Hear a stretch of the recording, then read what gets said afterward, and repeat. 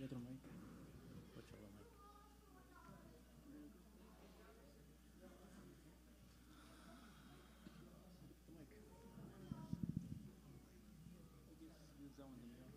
this one?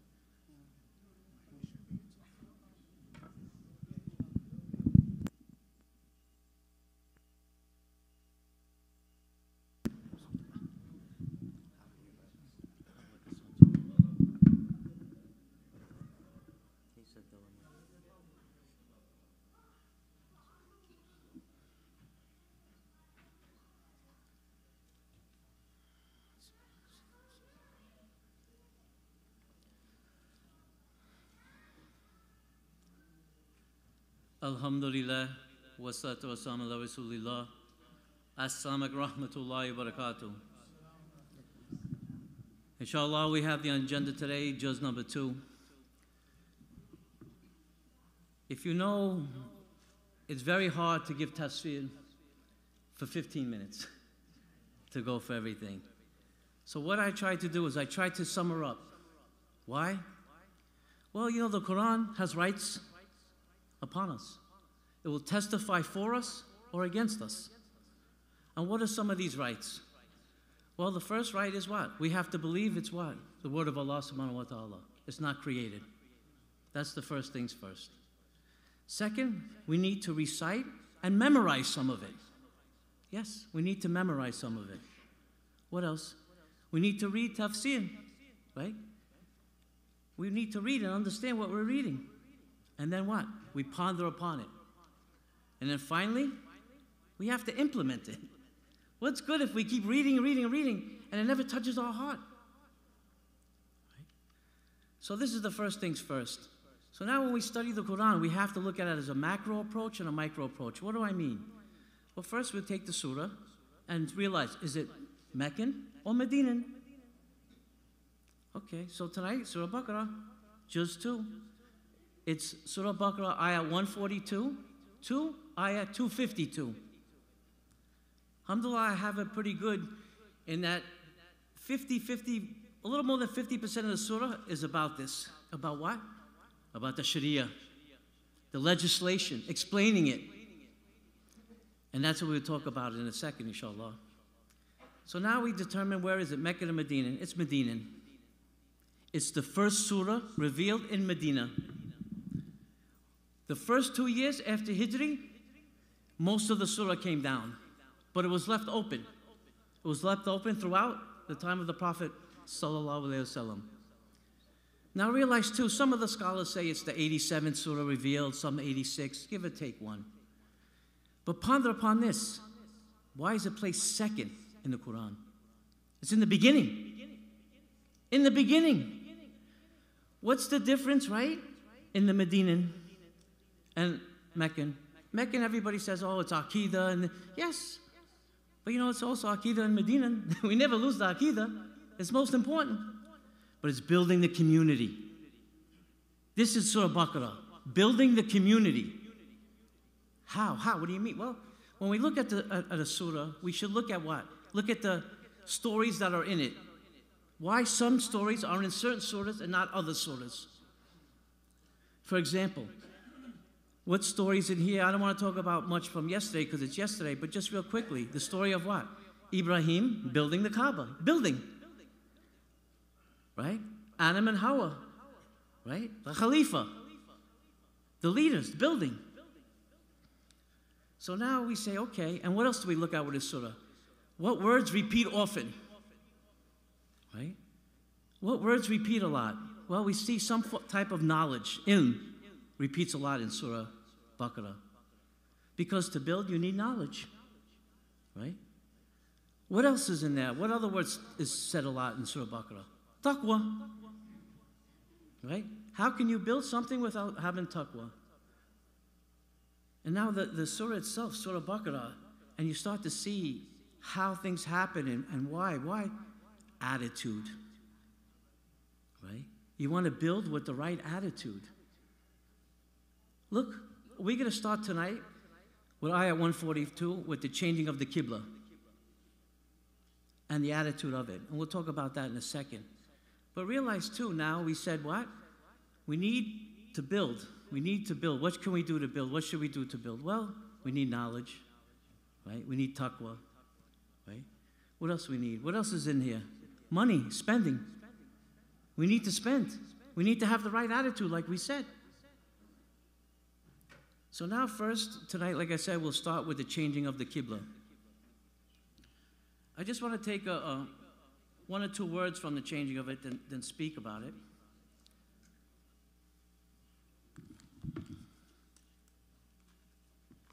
Ayat 142.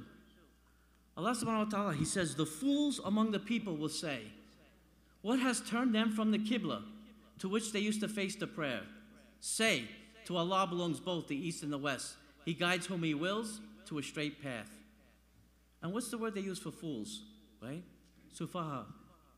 A fool. You know what a fool is that He put here? Someone who's devoid of any intellect.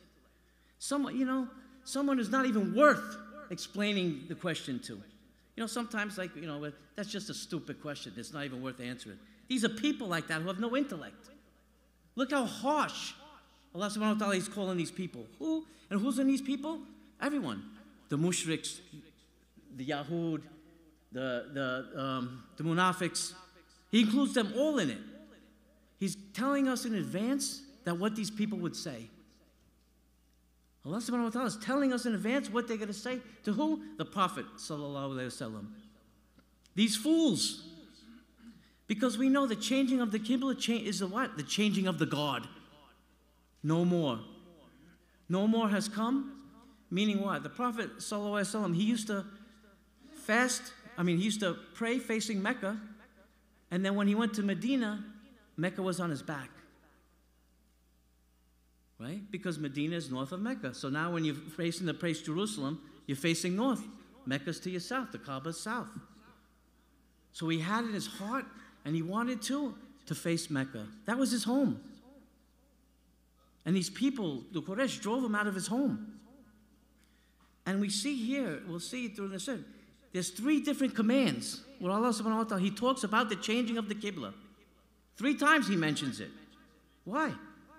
Why 3 times? And that's what we're going to discuss a little bit now. The first time He mentions it,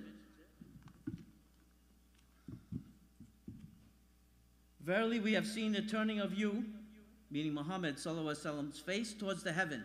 Surely we should turn you to the Qibla that should please you.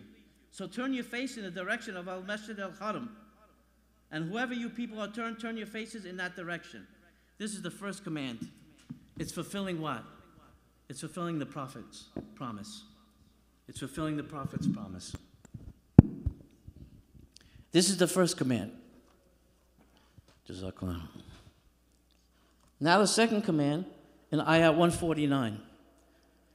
It says, and whoever you saw look forth, turn your face in the direction of Al-Masjid al-Haram. This is indeed the truth. Look what the word they said. Lel haq. Allah subhanahu wa ta'ala puts the lamb to emphasize the truth. So what is He saying here? The second. He's what? He's telling the Prophet sallallahu alaihi wasallam, this is the truth. There's no ifs, ands about it. This is what it's going to be, the changing of the God. And finally, the third command comes in Ayat 150. And from whoever you start forth, turn your face in the direction of Al-Masjid al-Haram. Again, the third command. They say, why the third? Because it talks what was before it and what was after it. Allah subhanahu wa ta'ala, He commands us 3 times to face what? The Qibla. This speaks the big significance. Like I said, this is the changing of the God. The Yahud knew this, that they was going to come eventually, that they were going to do this. And they were going to say this and try to disrupt the Prophet ﷺ and Islam. How did this help? Well, it helped for 4 reasons. How? Well, politically, right? How to help politically? It made Arabia the center, right? It made it the center. How did it help militarily? Because look, when did it happen? The scholars say the changing of the Qibla happened in the 2nd year after Hijri. There's 2 opinions. One, it happened in the month of Rajab, one in Shaban. Ibn Hajar Asqalani, he says it's in Rajab. This is the stronger opinion. And when did the Prophet ﷺ then free Mecca, go into Mecca? The 8th year. So what? 6 years later, it showed that he was coming. Right? Religiously, how did it help? Because why? The oneness of Allah, Tawheed. And historically, Ibrahim. The big change of this changing of the Qibla. So now, Allah explains why he did it. To test us. Allah subhanahu wa ta'ala could tell us to face any direction. We hear and we obey. Right? So this is important to us. And this way we don't have to try to explain it. This is a command from Allah subhanahu wa ta'ala. Okay? So now as it continues, and then the people were worried that they faced, before they found out to face Mecca, they were facing Jerusalem still. And they were worried, the Sahaba. And he said, what will happen to our deeds? Allah subhanahu wa ta'ala says, don't worry what will happen to your deeds. Allah subhanahu wa ta'ala, he safeguards us in our iman. How? Two ways.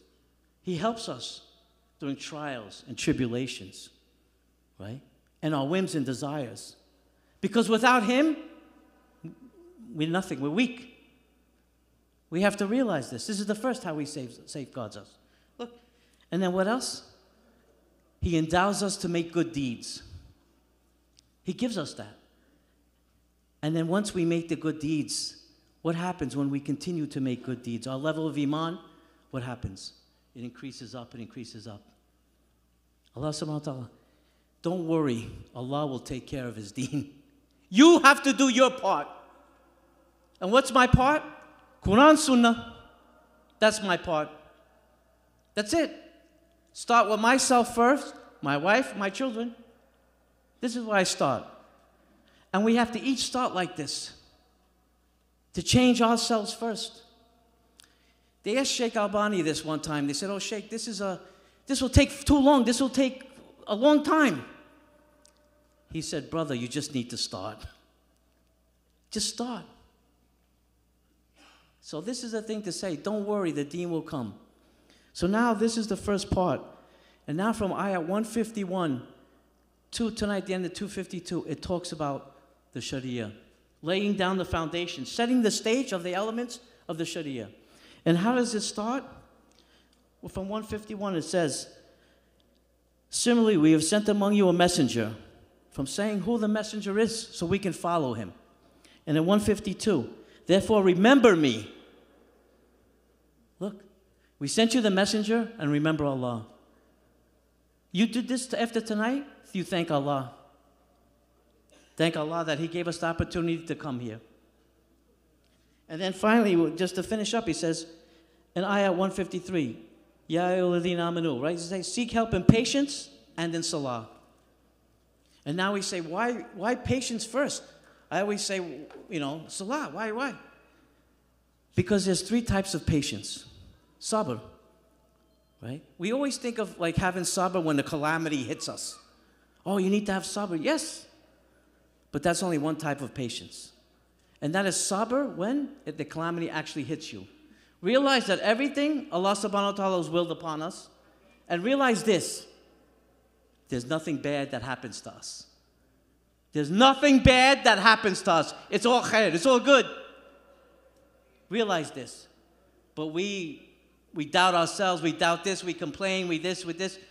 What happens if you don't have sabr? You have despair, you have anger, you change. You need to make this sabr. That's the one from the calamities. What are the two other types of sabr? Sabr is fulfilling the obligations of Allah subhanahu wa ta'ala. Day in and day out.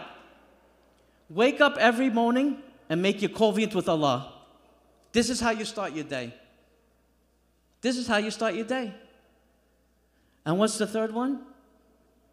Patience, sabr with the prohibitions from Allah subhanahu wa ta'ala. Staying away from what Allah has commanded us to stay away from. This is sabr, the three different types. So basically, just to round it up today, I wanted to say, realize Surah Baqarah is the building block of the community. And you see how the story comes about building a community. For example, why is divorce mentioned here and divorce is mentioned in Surah Nisa? Alhamdulillah, I'll be here Thursday, so I'll probably mention Nisa. What is the difference of divorce in this Baqarah and divorce in Nisa? Well, I'll tell you quickly. Divorce in Baqarah is what? Setting the guidelines of divorce, because we're building the community. What is Surah Nisa about? Well, I'll talk to you about on Thursday to see. And jihad.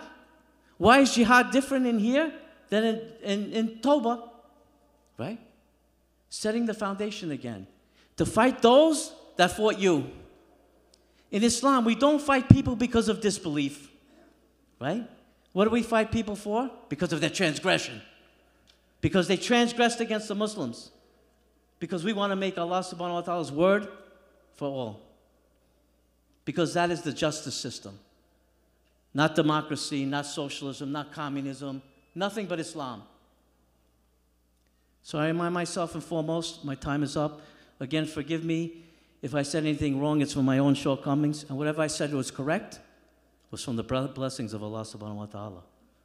أقولي قولي هذا وأستغفر لي ولكم والعصر إن الإنسان لفي خسر إلا الذين آمنوا وعملوا الصالحات وتواصوا بالحق